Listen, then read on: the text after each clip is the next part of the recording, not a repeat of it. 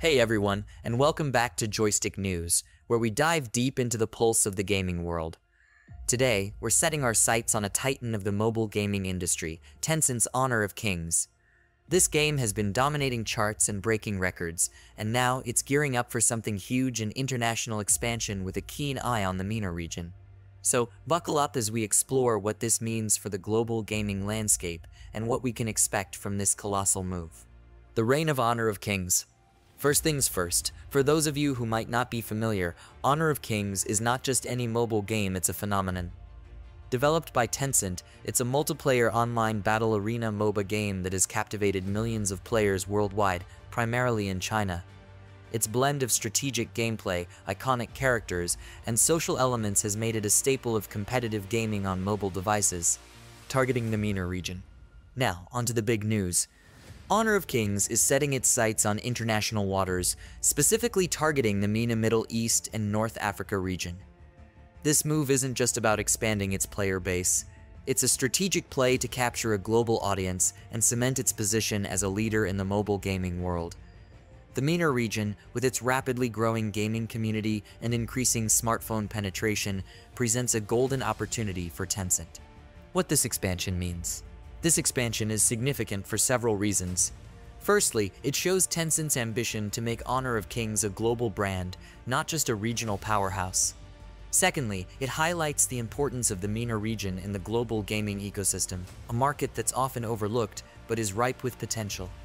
Finally, it's a testament to the growing influence of mobile gaming, which continues to break down traditional barriers and redefine what we consider a gaming experience.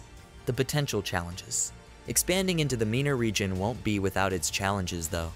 Cultural localization, competition from existing mobile games, and regulatory hurdles are just a few of the obstacles Tencent will need to navigate. How Honor of Kings adapts to meet the preferences and sensitivities of players in the MENA region will be crucial to its success. My take on the expansion. Personally, I'm excited to see how Honor of Kings will evolve with its MENA expansion. The game has already proven its mettle in China, and this move could set a precedent for how mobile games approach globalization. It's an opportunity for cross-cultural exchange within the gaming community and a chance for players in the MENA region to be part of a global phenomenon. However, the success of this expansion will heavily depend on Tencent's ability to localize content without diluting the core experience that made Honor of Kings a hit.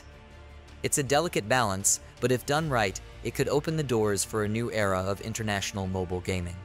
Wrapping up. As Honor of Kings prepares to make its mark on the MENA region, it's clear that the landscape of mobile gaming is about to get a lot more interesting. This move could pave the way for other mobile games to think globally, bringing diverse gaming experiences to players around the world. What do you think about Honor of Kings' international expansion? Do you believe the game will be as successful in the MENA region as it has been in China? Drop your thoughts, predictions, and opinions in the comments below. I'd love to hear what you think. And that's all for today's dive into the world of mobile gaming. If you enjoyed this discussion and want to stay up to date with all things gaming, make sure to hit that like button, subscribe to the channel, and ring the bell for notifications on our latest videos. Until next time, keep gaming and see you in the next video.